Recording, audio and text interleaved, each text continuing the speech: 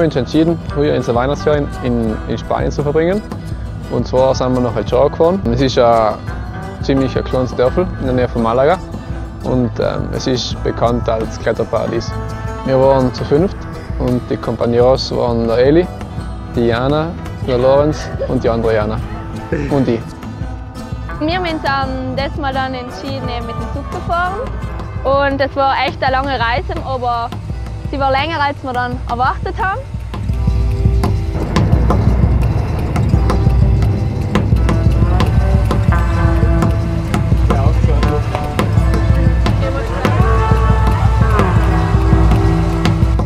Und nach 2,5 Tagen sind wir dann endlich in El Chorro angekommen.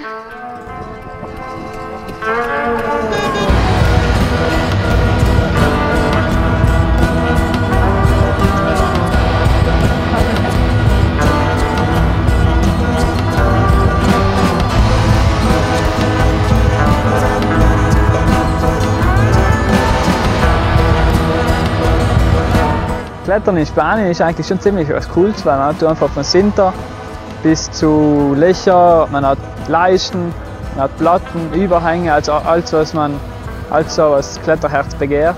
Und ein Sektor, wo wir öfters waren, ist Fontales. Er ist ziemlich klein von unserer Finca und überhaupt seine Zustiege in El Chorro alle gut zu Fuß erreichbar, dass wir keine Probleme gehabt haben ohne Auto. Ein Teil von Fontales ist Kiem der Roca, ziemlich geile Höhle.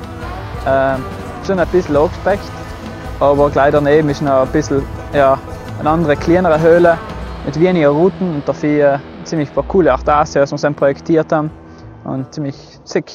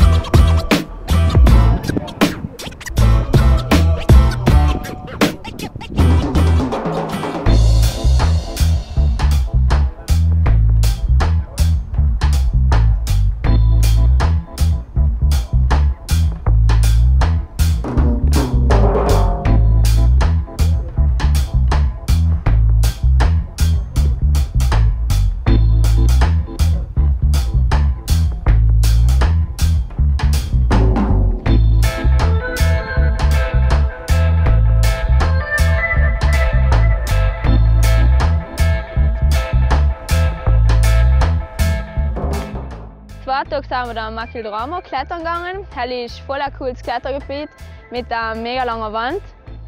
Der Weg zum Eis ist ein bisschen schwierig, besser gesagt, es ist lang zu gehen und man muss auf die Zugleise, also neben die Zugleise praktisch vorbeigehen. auch wir haben uns gut informiert, wenn die Züge kommen. Und ja, ist alles gut gegangen.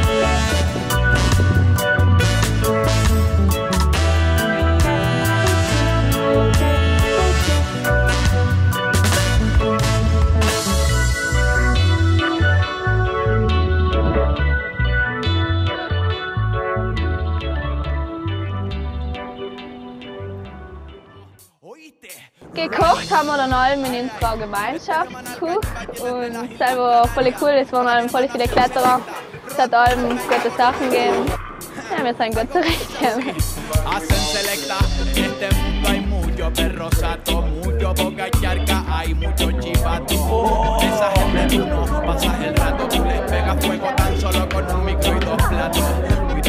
Selecta que hay mucho sato, mucho boca larga, hay mucho chivato.